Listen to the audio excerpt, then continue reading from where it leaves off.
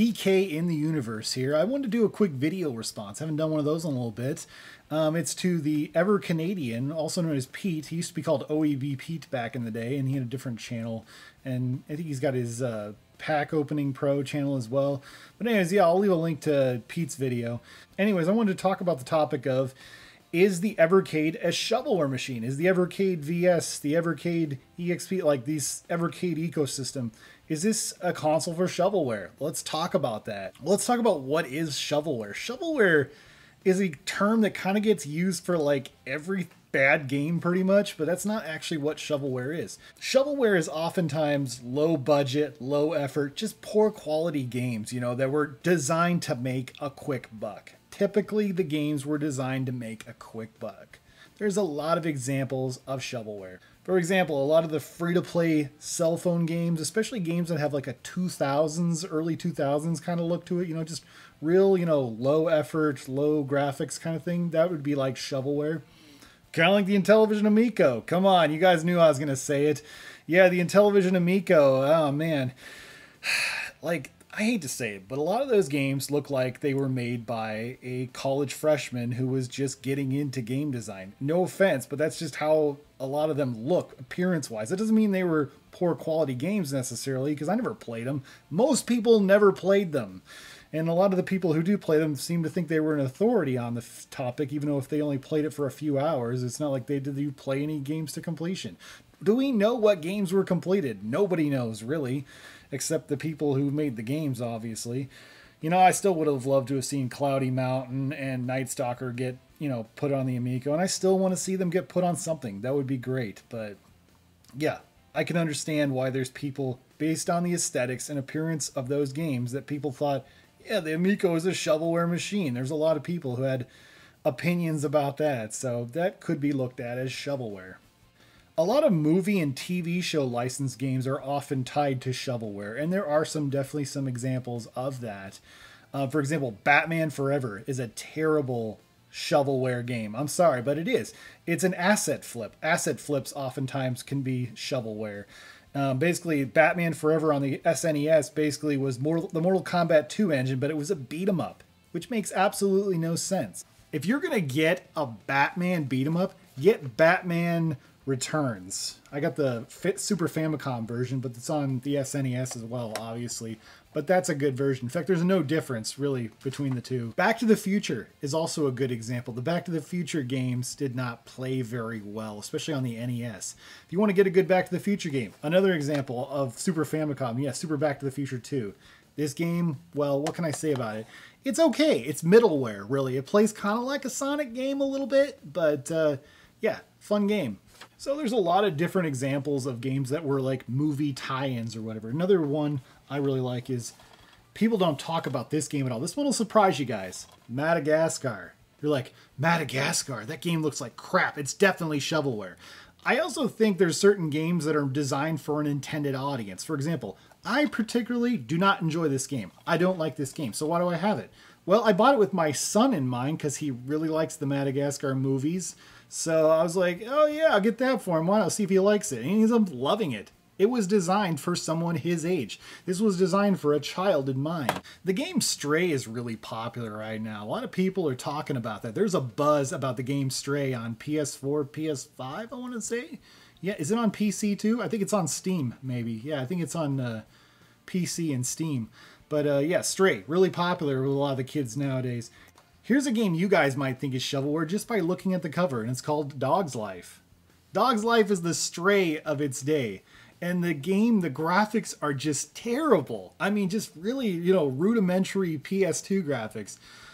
But it plays, you know, it's one of those games where you're a dog and you run around, you do missions and stuff like that. It's really interesting. It's actually rated T, which you would think to look at this game, it wouldn't be rated T. And I did a little research on why it's rated T, and it's basically because of the ending. I guess it's kind of messed up. So, but yeah, you would think that game is just pure shovelware. There's a lot of games that get labeled as shovelware that are actually what, was it Metal Jesus calls hidden gems and whatnot. So yeah, there's a lot of people who like Metal Jesus. Of course, there's a lot of games on PS2 that were also either ported or simultaneously released on the Wii. And the Wii oftentimes is known as a shovelware console. There's a lot of people who make the argument, there's only 100 good games on the Wii, you know, and there's maybe 900 terrible ones, you know, it's just a shovelware console. Who really knows if that's really true? Because who's played all 1,000 Wii games? Nobody can really know that for certain. But I'll tell you what console has a lot of shovelware on it. The Nintendo Switch. That eShop is just filled with so much junk. You can't even tell what's good and bad. There's no system to really figure out what are actual good games on there because there's just countless thousands. No matter how many shovelware games are actually on the Wii, it's nowhere near compared to what the Nintendo Switch has. But the Nintendo Switch is portable and has a lot of quality games on it, but it's hard to find them sometimes. But we're not talking about the Wii and the Switch. We're talking about the EverCade and the EverCade VS and EverCade EXP and all the EverCade ecosystems. We're talking about that. Are these shovelware is there a shovelware console? Well, we don't have those cell phone games on there, though. I'm sure some people want those Amico games on there. Pete might actually want those games. I believe he made a video about that as well. We don't see a lot of movie tie-in games at all really on there, so you can't say that. Are there low-effort games? You know, low effort is definitely a matter of perspective. Like, let's go back and look at E.T. Yeah, E.T. on the Atari 2600. Everybody says that game is, you know, the ultimate example of shovelware. But it was made by one guy, and he only had like 6 weeks to make it.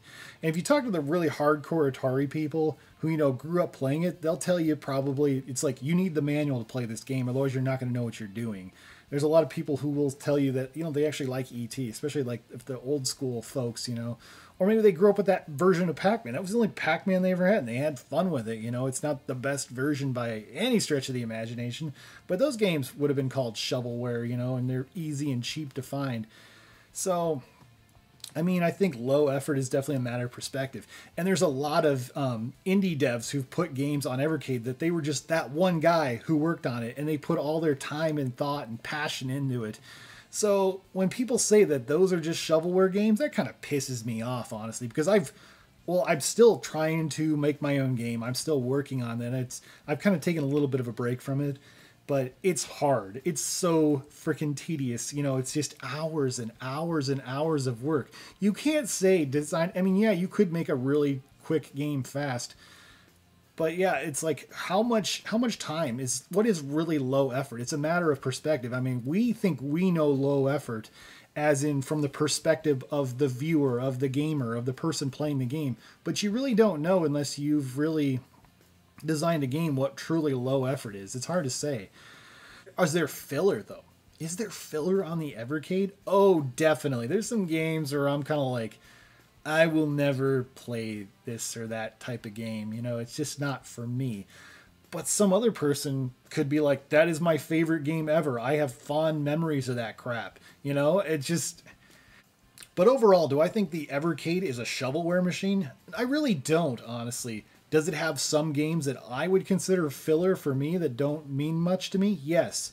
But to another person, they mean everything too. So it's definitely a matter of perspective. There's definitely something there for everyone. And, you know, it's a console that embraces retro games or old school games and definitely games that call back to a different time. So it's designed for that audience. I don't personally think EverCade is a shovelware machine. So that's my thoughts. What are your thoughts? What do you think the EverCade is? I'm going to regret asking that. Comment below. I'd love to hear what you have to say. Thank you guys so much for watching, and stay awesome in this universe. Thanks. Bye.